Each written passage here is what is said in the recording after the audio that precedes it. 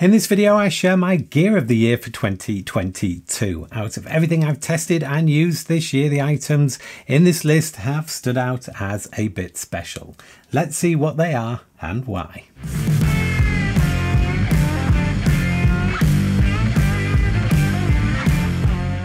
First, I'll run through my top 10, followed by some quick fire honourable mentions at the end. And if you want to know more about any of the products featured, I'll put links in the description below, and I'll also include a link to the full review if there is one. At number 10 we have this, and this is the Fenix TK20Rv2 tactical flashlight, and this is the light I grabbed first when heading out in the dark.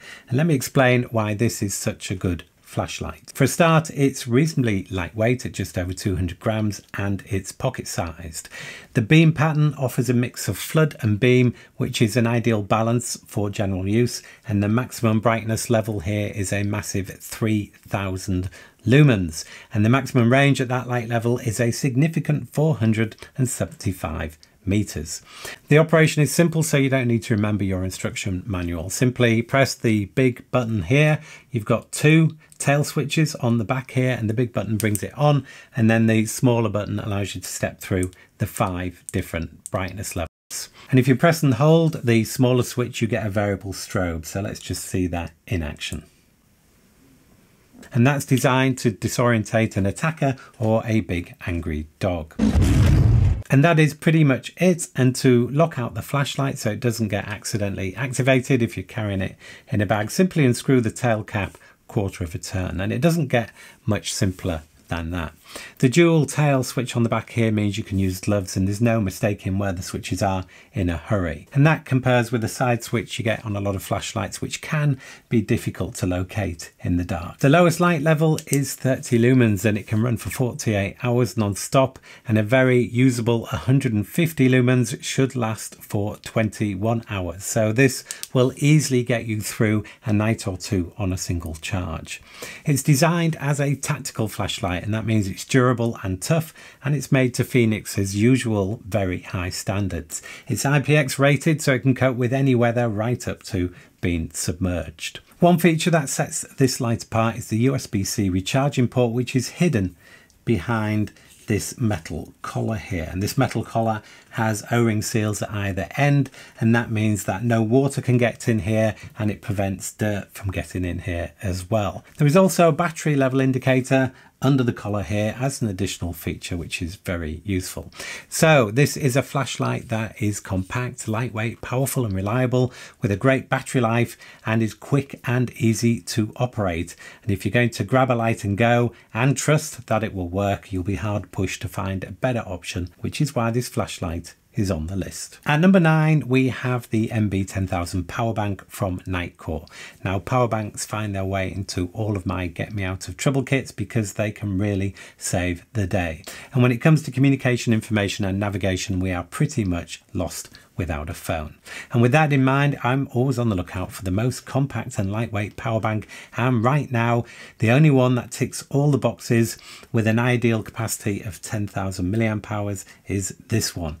And 10,000 milliamp hour is enough to recharge most phones at least twice. This weighs just 150 grams, which is the weight of many power banks with half the capacity, and it's super small and flat. And it achieves this by utilizing a carbon fiber polymer frame and these carbon fiber panels. As a comparison, this is the Anker equivalent, which they describe as their slim power bank, and you can see how much more compact the Nitecore one is. And the Anker one weighs in at 250 grams as a comparison. This has a USB-C output and a USB-A output, which is still very relevant at the moment, and it can output at up to 18 watts. This one I've had for a while, but they've just introduced the Generation 2 version with a better battery level indication and a couple of minor design tweaks and an increased power delivery to 20 watts. Just look out for the yellow accents round these ports here. All in all, a perfect power bank, particularly for travel when size and weight are key factors. At number 8, we have the Kansept Bevy folding knife, a surprise addition to the list which I reviewed recently as part of an EDC folding knife comparison covering 8 affordable folders. In the images and on paper this doesn't look much, but on handling it really impressed to the point that I decided to purchase one to keep. The Kansept Bevy is a simple slip joint folding knife with a blade length under 3 inches, which I'm pleased to say makes it legal to carry in the UK, and it feels really well made and solid in the hand. The blade can be easily found and gripped with the fingers and opens smoothly and can be closed single-handedly. The handles are G10 but with a smooth finish, which I really like, avoiding the rough feeling of a grippier G10 texture, and which lets the knife slide in and out of the pocket with ease. The red colour denotes that this is a Helinox exclusive edition. The standard version, I believe, is in black. The liners are skeletonized, pointing to the extra effort that Kansept have put into the construction of this knife to shave off a little bit of unnecessary weight, even if it's never noticed by most users. It has a sheep's foot blade, which is practical and looks good, and it's also non-threatening because it doesn't have the knife point associated with most other blade profiles. The tip can be used more like a utility knife with precision and at a comfortable angle. There's a bit of finger protection here, and you will feel and resist it if the knife starts to close unexpectedly. The blade opens and closes with a satisfying clack, with a midway half stop for a bit of added safety. The steel here is 154 cm, which has a great balance of edge retention, toughness and corrosion resistance, and is still relatively easy to sharpen as well. And you can see the blade has some serious width to it, which will no doubt add strength, but might put some people off as it will affect the slicing ability. For me though, this is all part of the character of this knife. There's no pocket clip here, but there is a lanyard hole, so I've added this lanyard and this titanium bead, also from Helinox. And if you want to know an easy way to create a snake knot like the one we see here, then I'll have a short video which shows you how, and I'll link to that in the description. At number 7, we have the LARQ bottle filtered. Now, I came across LARQ when they sponsored the channel some weeks back, although this is not a sponsored video. This is in my list simply because I use it and I really like it. In short, this is a water bottle with a filter, and this will remove lead, chlorine, pesticides, heavy metals, microplastics and a load of other harmful chemicals resulting from decades of industrialization and food processing, known as PFAS. So when traveling, think water in hotel rooms, water fountains or taps in public places. This is also great for those who drink water throughout the day at home and don't fancy drinking a host of chemicals in treated water at the same time. The replaceable filter in here is good for 40 gallons or for 2 months of use, which is roughly equivalent to around 300 plastic bottles. And if I'm traveling and the water quality is seriously compromised with the potential for bacteria and viruses, then you can add the Pure Viz cap here for an extra level of safety, which uses UV light to eliminate 99% of biocontaminants. And let's face it, there is nothing worse than being somewhere new and exciting or having work to do whilst away and finding yourself unable to move more than a stone's throw away from the nearest half-decent toilet. The bottle comes in 2 sizes, and this is the small one at 500 ml and weighs 420 grams and is double walled to keep the contents cool. It looks good and works well and can help to keep you healthy both at home and away. At number 6, we have the Chipolo Spot Card. Now, if like me, you use Apple AirTags, then you may, like me, have been waiting for Apple to release a credit card size version so you can keep track of one of your most important items, your wallet. The current Apple AirTag doesn't fit a wallet or other flat items like, say, a passport holder. The good news is, though, the product you've been waiting for actually already exists, although not from Apple. Apple have licensed the Find My technology to various partners, one of which is a company called Chipolo, and they've created a credit card size tracker to work specifically with Apple's Find My app.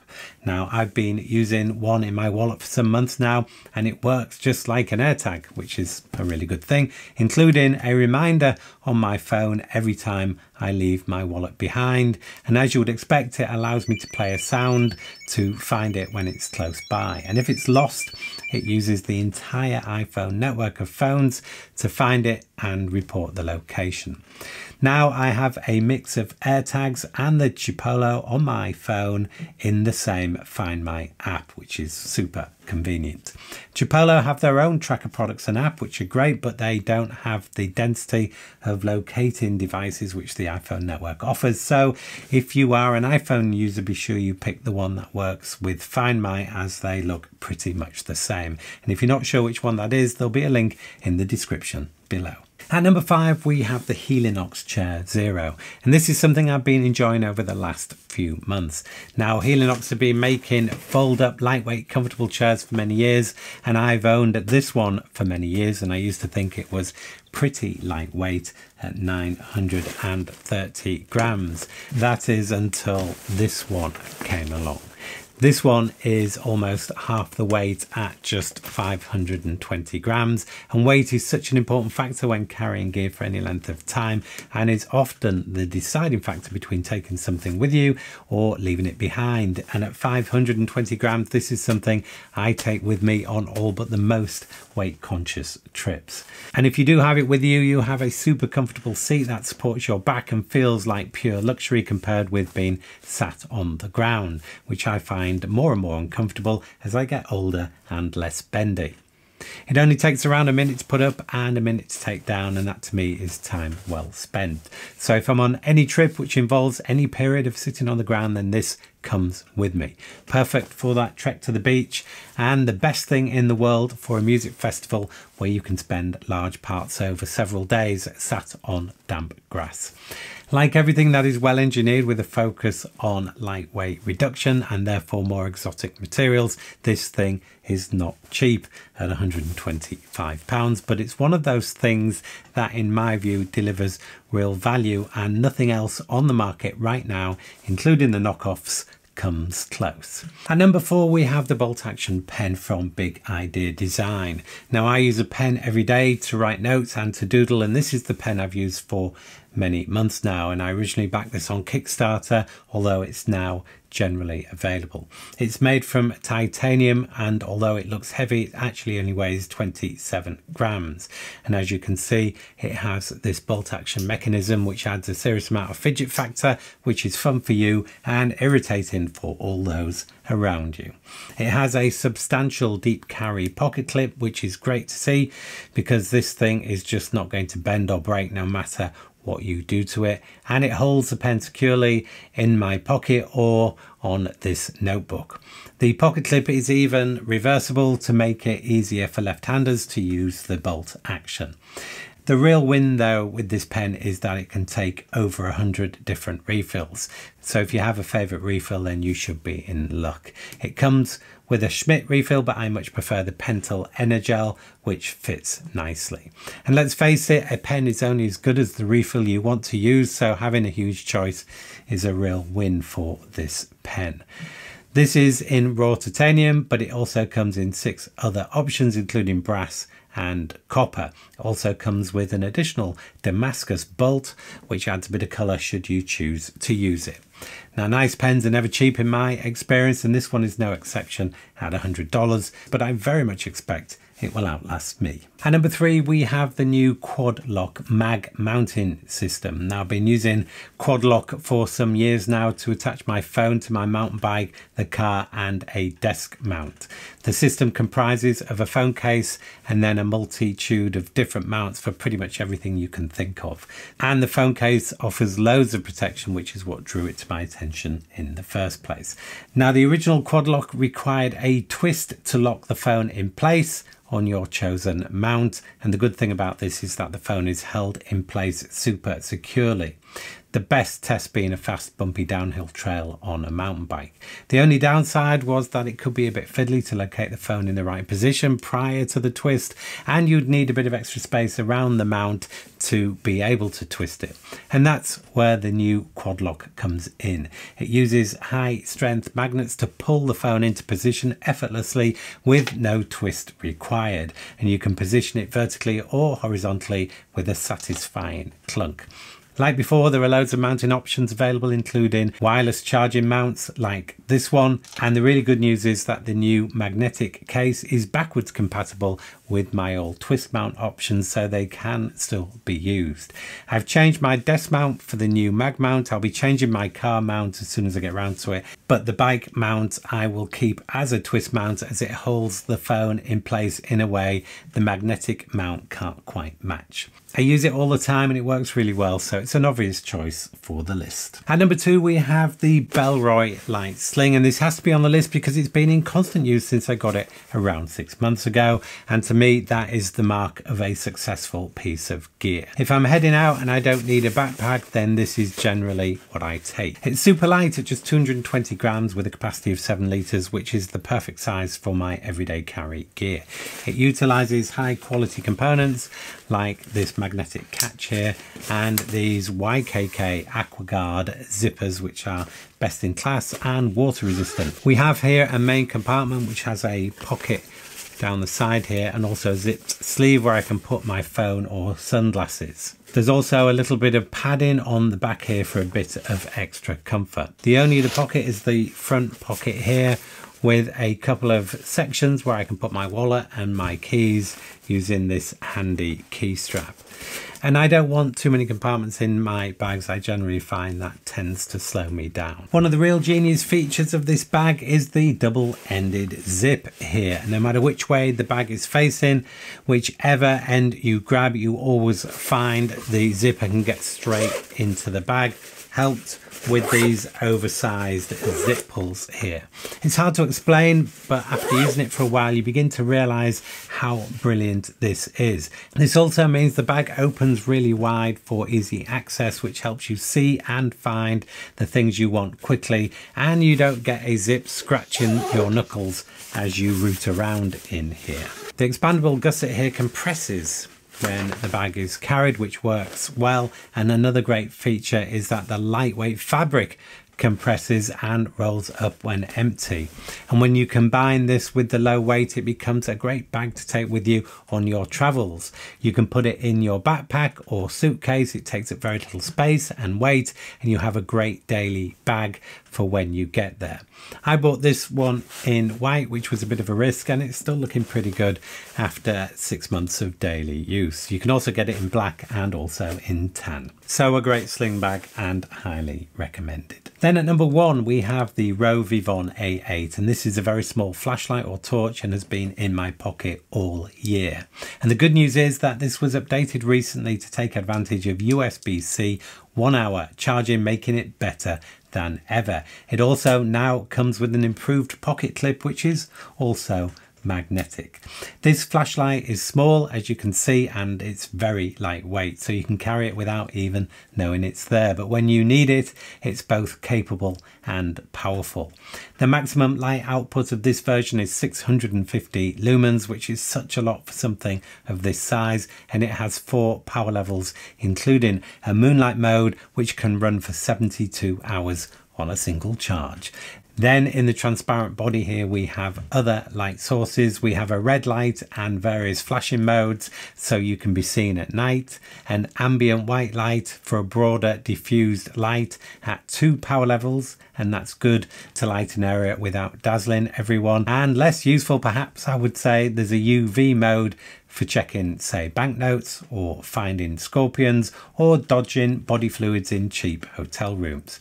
There's also a lockout mode to prevent accidental operation. And it's amazing how useful a small light can be when you need one. And you might think your phone light is fine in emergencies, but it doesn't hold a candle to this. If if you know what I mean. This will light up the road ahead if needed. Not just for night use either, it makes small print easy to read, find lost items under desks, and lights up the back of that cupboard under the stairs. It will also double as an emergency bike light and help you locate dog poo at dusk. What more could you want? There are a few options with this light. My choice here is the 650 lumen main light with the white, red and UV body lights.